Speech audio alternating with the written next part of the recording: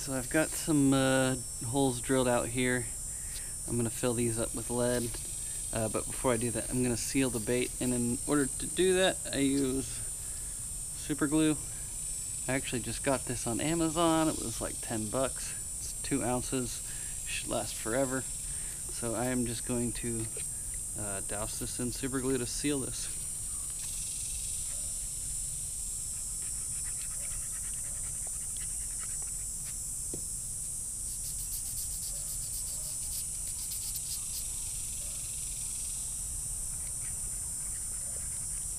You can see it seals it almost instantly.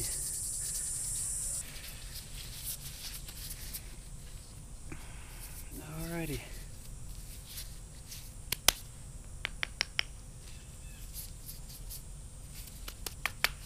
Pretty hard, good to go. So I'm gonna test it first. I may need to drill these holes deeper. I guess tie weights to it. I don't know, I gotta figure out how to somehow tie weights to it to see how much weight I need in order to get this to sink to the correct level. So I'll be back once I start pouring the lead. Alright, so you can see I've already filled up the holes with lead. Didn't get as good of a pour here, so I'm coming back with the baking soda, and I'm about to drop the old super glue on it. So here we go.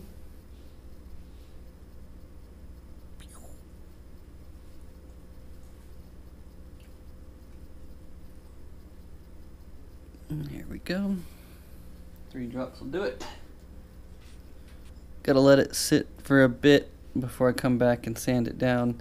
So I'll sand that one down, cover this one with a little bit of super glue. Actually, I don't even know if I need to on this one. This one's turned out real smooth. So after this, I will actually start painting this bait. My idea is to paint the entire thing gold first. I've grooved out these fins, so the idea is to hit everything with gold and then come back with black on the fins real lightly, so there's the gold still coming through here. And then I'll do majority of it green. I'll do like an orange or red plate right here, and then black scales all around. Alright, so we have the holes drilled for the hardware, and I ended up cutting the joint on the back tail, so it'll just be a 3-piece heavy diving jointed swim bait. So right now I'm gonna create the hardware rather. So I like the size that this paper clip or this little thing creates for the eye hook. So slide it through there, and then tighten down the drill, and just hold it tight, and it'll spin a nice little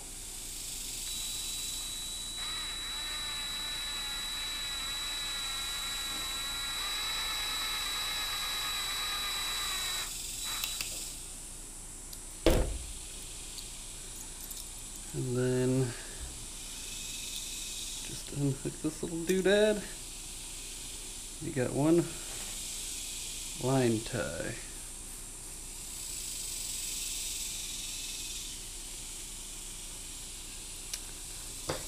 So these will just glue in. Swing. So I have to make 6 of these total. Piece of aluminum wiring or whatever kind of wire you use, slide it through, grab a drill, place those 2 tips in, tighten it tight.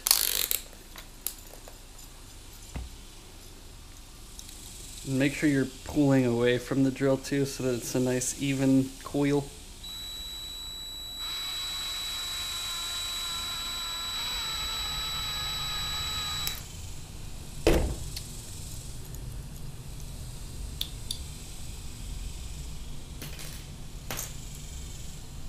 So I will make 4 more of these guys, and we'll see you back. Alright, back on the project. I'm all done with the crankbait, and we're actually going out tomorrow. So I'm going to put my epoxy on it. It's on this little homemade rotisserie I made. So what I have is basically just a really tiny motor with a piece of wood, and then I drilled, there's like little things sticking out on each end, so I just attach them to that, and it slowly spins.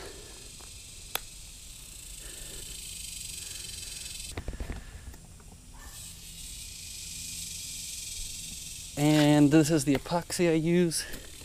It's the same epoxy I used on the surfboard. Comes out real clean. It's just a 2-to-1 mixture. Got this all chiseled out here for the gills. So now I'm going to glue in the hardware. I do need to cut these down so that they fit correctly in the grooves. So I'm going to get these measured and cut them. Alright, so you can see they all stick out. So I'll clip these down, slide them in, and then super glue them in. Alright, so I've got them all cut down a bit here. So I'm going to start with this one. What I do is just drop 2 or 3 drops in there and then just go in and out to make sure that the entire thing is covered. Okay.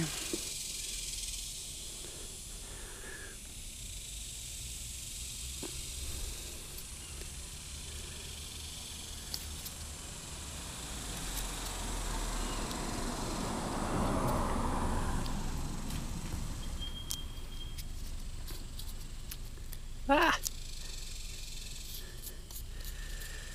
Kind of got away from me there, but that's alright. We'll just reseal the bait. This stuff dries fast too, so we'll let that one dry up. Onto the next one here. So the 2 hook hangers are in. Now we'll do the line tie. This one's kind of hard to get to.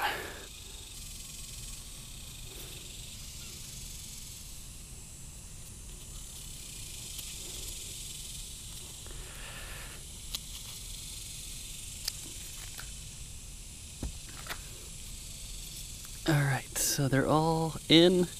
Now what I do, let them sit for a bit, and then I'll come back and just drip a little bit more in each hole. That way we for sure know that they're snug. We'll move on to the polyurethane. I'll mix it up off of camera and then I'll start filming when we apply it. Alright, I got, I don't know, maybe 15, 20 grams of epoxy. I did roughly 10 grams of the resin and then 5 of the hardener. So I'm going to wait for the chemical reaction to kind of start. It needs to get a little harder before I start plopping it on. So once it thickens up a bit, I'll start putting it on the bait.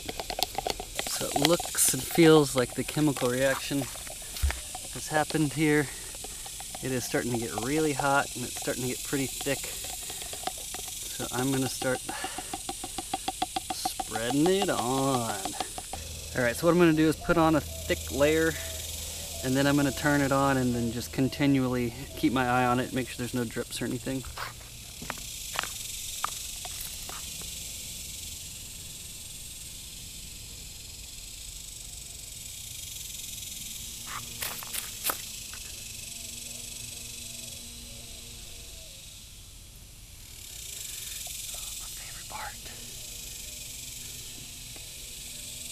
Putting a thick coat on here, like I said.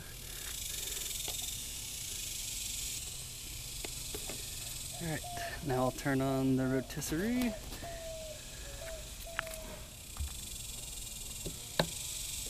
Ooh, ooh, close one. Alright.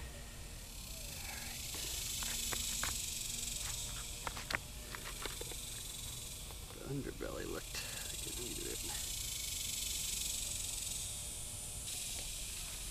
Alright, and then this is the one that I had thrown in Dallas and damaged, so this is all taped off. I'm just trying to get this little 1/2-inch area, so hopefully this will dry up hard again, and when I peel it all off it'll be good to go.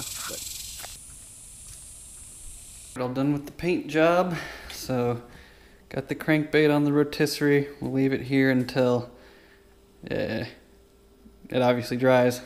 I'll probably just leave it on for a few hours just to make sure it gets hard. I do have to take care of the line ties. They ended up getting gunked up with the epoxy, and then I hope my super glue method worked. I have a feeling it didn't.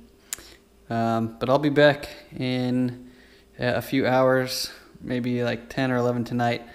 I'll touch it, make sure it's like I can hold it and use it. That way I can at least drill out all of the hardware holes That way for tomorrow's adventure, I'll be able to throw this and this guy. Repair job is obviously a little brighter than the rest of the body, but I just needed to make sure that I got it sealed and put another thing of epoxy on there. So I'll be throwing these two baits all day tomorrow, and we'll see y'all there. We'll be spray painting this guy today. I'm gonna do like an orange belly and then come back with gold, do all gold, then come back with blue, then come back with green. So just spray paint the belly right now.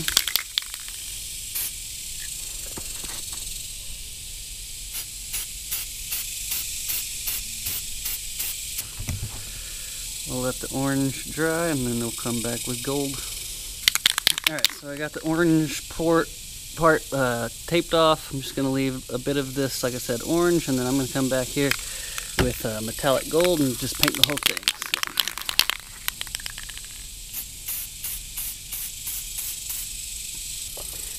So. Ooh, so shiny. Alright, we'll let the gold dry, and then next I'll be coming back with blue. And then we'll fade down to green and then some black, and then we'll do the gills. So it's all taped off. I'm gonna spray paint these fins lightly with black. We'll see if we can get it to look like it's got black and gold.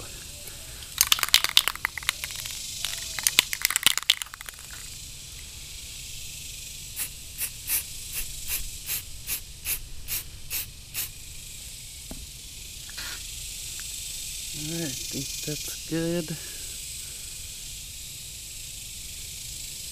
I need to get up in here.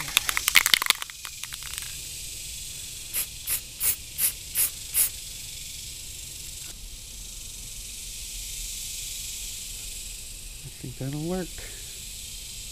Alright, so this will be the next color we spray on. We'll be transitioning from top to bottom here. We'll leave most of the belly gold, but again, we'll hit the majority of the bait with it.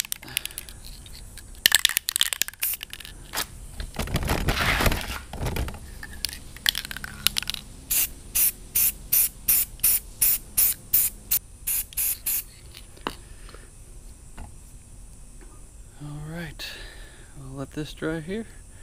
And after this, we'll come back with green. And then after the green, we'll come back with black. Alright, gonna come back with some green here. Darken it up. I do need to cover the face. Just want to make sure that the face has a lot of blue on it. Just do something like this.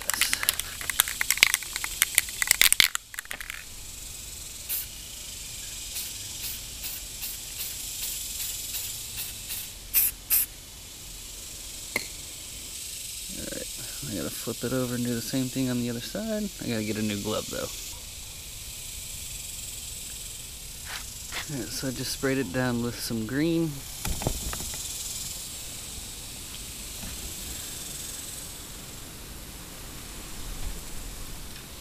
So next will be black, and then we'll dip it in epoxy. We're back on the bluegill project here, and this is the last step before the gills, or sorry, before the scales, before I put the scales on. So I'm gonna cover the face and spray it with some black, so we'll fade down with this black. Okay, flip it over and do the other side.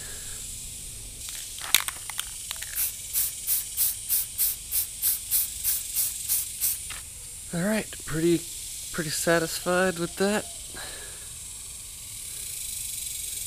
Next up, we'll peel back this to reveal the orange. Peel off these to reveal the fins, and then we will put the eyeball on and then epoxy it. So, alright, time for the final touch. Put the scales on here. Got it all masked off. Just use screen from a window, and then use this glitter paint. So, give them some scales.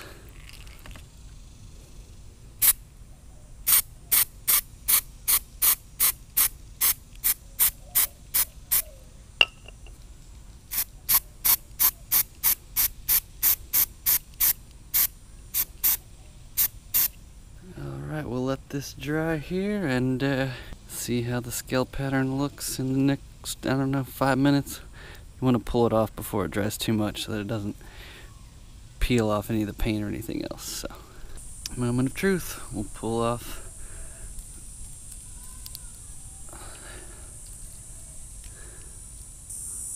Oh man, hope this worked out alright.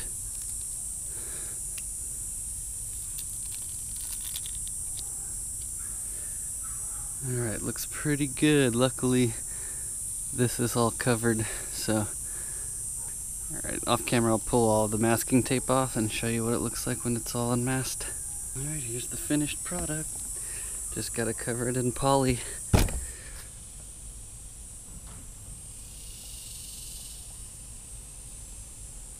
Looks pretty good. So we'll get the epoxy put on here soon and should be finished.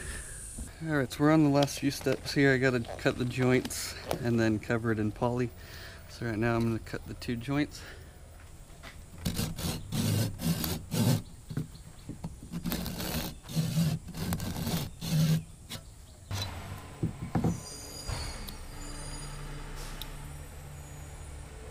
So the tail snapped off for me, no problem.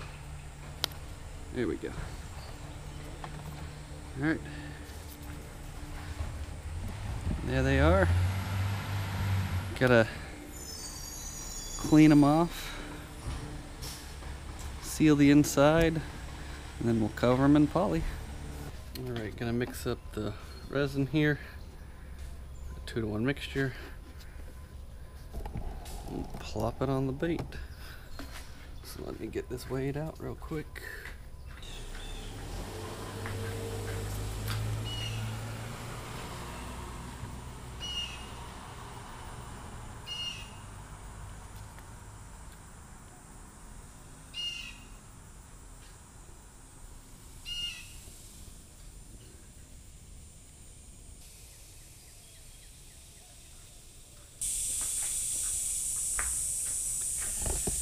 Alright, so we'll leave those on the rotisserie for about 20-30 minutes. It should get hard.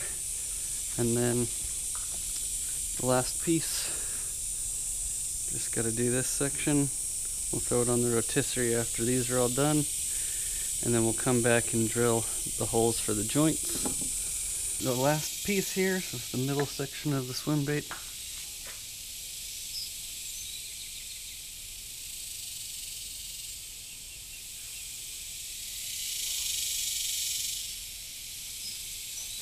Alrighty, we'll let that dry. Get it in some sun, see the reflection.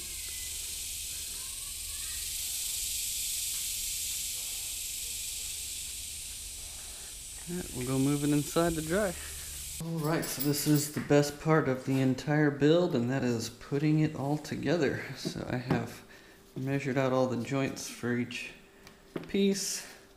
Each slides in, fits in 100%. Gonna super glue each of these back into the bait. And I start with one side and then move over to the next.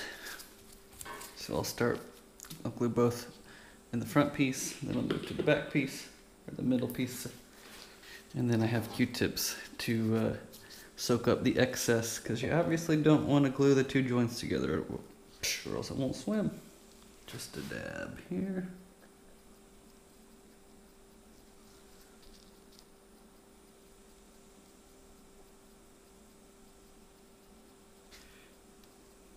And then use the cotton swab to get the excess out. You want to just constantly move this around so that it doesn't get glued down anywhere. So that one's in there pretty good. Move on to the next one down here.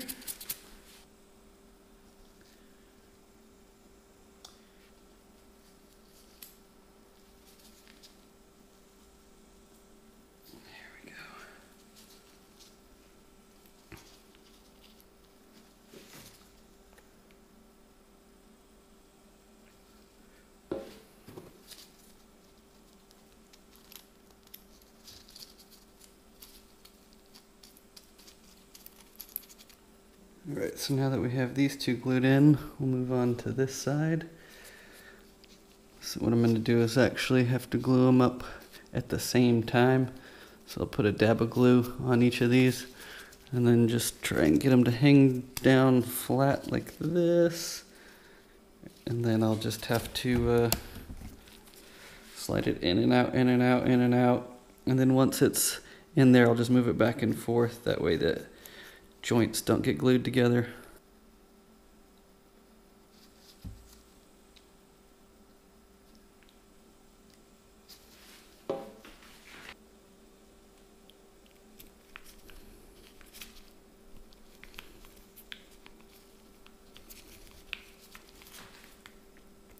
Alright, so I'm pushing in real hard to make sure that it's all the way in as well. You don't want them sticking out. So I'll just do this for a bit and then come back with the cotton swab and get in there.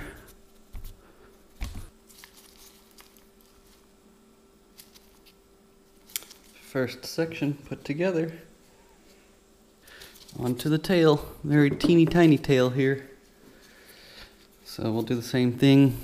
Glue them into here first and then do these half. This is the very first one that I made.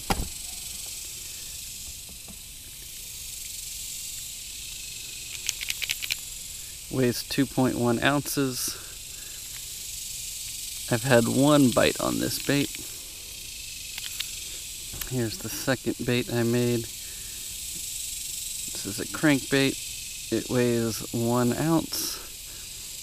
And I don't think I've had any bites on it, although there are some what look like teeth marks on the top of it. And then lastly, just finished this guy. The heaviest of them all. Weighs 2.4 ounces.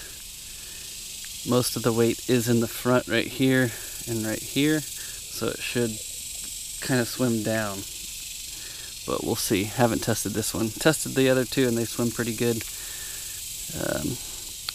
But if you found this interesting, please let me know. Leave a comment below. If you're interested in buying one, send me a message. I can certainly make more. It's a lot of fun making these things. I'm actually going to be making two for some YouTube buddies, iSnag TV and Skinny Water Boys TV. So once I'm done with those, I'll ship them out to those guys, so check out their channel. Thanks for watching, and of course, we'll see y'all on the water once that time comes.